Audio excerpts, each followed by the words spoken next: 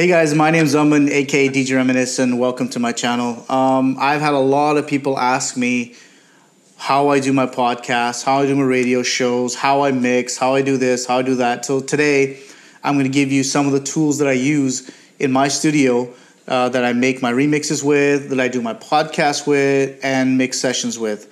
I'm going to be upfront here. These tools aren't necessary. I've picked a package that I believe is probably in terms of cost effective, will be the best. There are some caveats, and I'll explain that to you in a second. So yeah, let's get to it. So first things first, why should you even listen to me?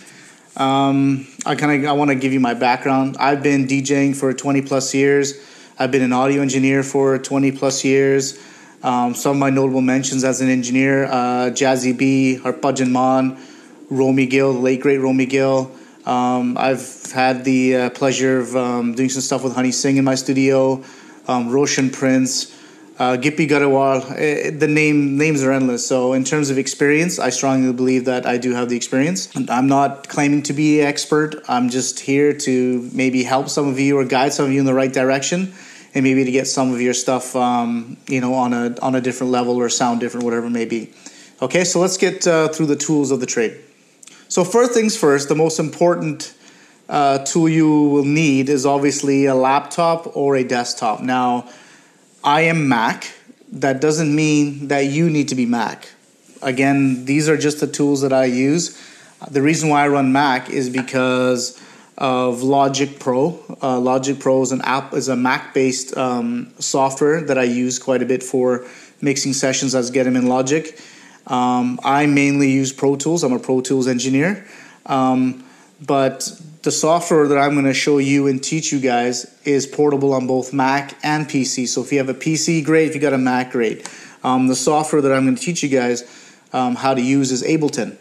Ableton, in my opinion, is probably the most versatile application out there for newcomers that want to produce, that want to do remixes, that want to do my podcasts. All my podcasts are done in Ableton. So all the shows that you hear, originally I think the first two were done in Logic because I didn't have the latest version of Ableton. But I would say over 90% of all my shows that you listen to are done in Ableton. The next piece of gear that I highly recommend is a very good pair of headphones. Now, I'm sure I'm going to get a lot of engineers that are saying, well, you should be mixing on headphones and get some studio monitors. Yeah, I agree. I have studio monitors too. I have the Yamaha HS50s. They're pretty much close to the NS10s, which is the industry standard sort of speaker when you mix. Listen, I'm here to show you a budget system that will get you up and running and still make some kick-ass music or podcasts or remixes, whatever it may be. Yeah, if you can afford it, yeah, definitely get studio monitors. But here's what I want you to think about. Most of the music that you and I listen to nowadays is listened through a pair of headphones. So a lot of the mixes that we do is for headphones. So why wouldn't you mix on headphones? Do you understand what I'm saying? So I'll give you my example. I've got two pairs of headphones that I use when I mix. So I've got my my Bose that you may have heard or seen me, on the show. I'll be wearing these when I record the show or on the videos. These ones I love. These are my favorite headphones. I use these quite a bit. But when I'm on the road or when I'm, traveling or on the train or whatever it is, I have another set of Bose, and I also use these quite a bit to mix as well. Do I use my studio monitors? Yes. I like the studio monitors just to crank it, just to hear the mix as an overall, levels or looking for stuff that, sounds odd to me. But I mainly mix on headphones that I listen to music on. So again, I'm not here to debate with anyone. This is how I do things. But to start out, I think it'd probably be more economical sense to get a decent pair of headphones, which will probably cost you. These cost me about $120. These ones are a bit more expensive. They're about $300. But, a decent pair of monitors will probably cost you around $300, $400, $500, whatever it may be. So there's something to think about. Highly recommend it. I love these Bose. This is actually my second pair. So the third thing that you may need eventually is a microphone. Now, I know laptops have a built-in microphone. I've never used that to record any of my stuff. Actually, I stand corrected. I did an interview with The Prophecy a couple of weeks back. Please go check that out. I'll leave the link below. I recorded that on my laptop via Google Hangout, and I was using my the microphone that's built into the laptop. But what I recommend for you guys to start out is this microphone right here. This is the Blue Yeti USB microphone. Cost me about $120. I used this initially quite a bit on my first probably 10 or 12 podcasts. Absolutely love it. I still use it once in a while, just add a little bit of flavor.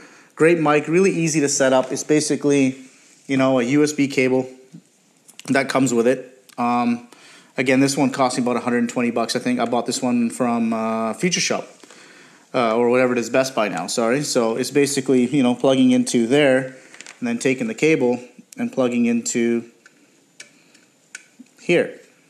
And there you have it. And that's basically it. And on the front, you've got, a mute button. And the cool thing is on the bottom, you can stick your headphones in there so you can have, you can monitor yourself instead of monitoring the software if you're having latency issues.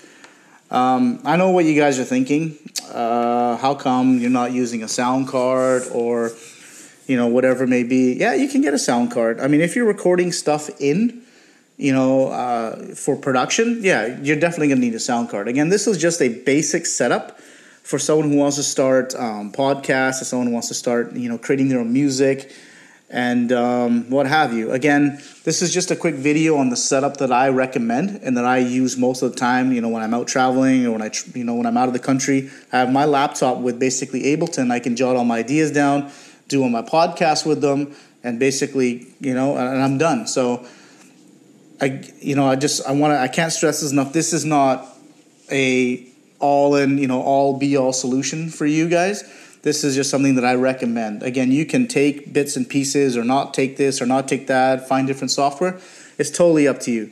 But I want to base my videos on something that everyone can have access to. So, if I'm doing something in Logic and you don't have a Mac, well, it doesn't really make sense, right? So this is my recommendation. Laptop with Ableton. Ableton, you get 3 different flavors. I think it's like $100, $500, and $700. I would suggest go the middle one. So that's probably your biggest cost right there. You get a whole bunch of synths, you get compressors, everything, which I'll show you guys how to use. I'm assuming you all have a desktop and laptop. If you don't have that, I can't help you there, right? But I hope you enjoyed the video. Please do me a huge favor. Subscribe to the channel. That way you stay up to date with the latest and greatest. And after a certain point, when I get a bunch of subscribers, they'll lock a whole bunch of features for me, and I can bring some way better content for you guys. I like the video, share the video, leave your comments and questions if you have anything, and you can always get a hold of me. I'll leave all my links below. And stay tuned. I'll be doing more videos like this, more tech videos. I'll actually go through I'll go through my sessions and then show you how I did everything. So yeah, take care.